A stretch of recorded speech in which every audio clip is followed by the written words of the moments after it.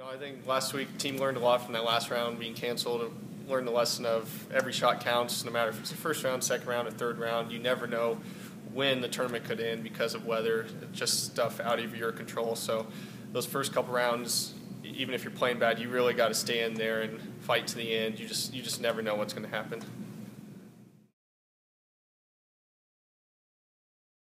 Yeah, that first round just kind of struggled out there. Did not make any putts. Just never really got anything going. But hung in there, and that last hole got a nice birdie, get a little momentum to the second round. And second round really played a lot better. Saved a lot of shots around the green. That always helps. And then just everything was clicking. Just that last day, I was really looking forward to playing it, hitting everything well. And I just knew the whole team, and including myself, was just going to play well that last day. But it happens sometimes, and you just got to move on past it.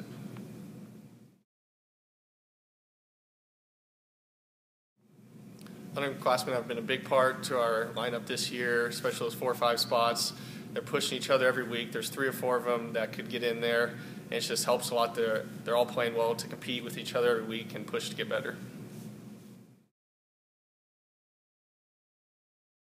Yeah, definitely. We've played a lot in the past. I think back in 08 to 11, we won it 3 years in a row, so we've had some good history there. But obviously, none of us have played it though, been on that team.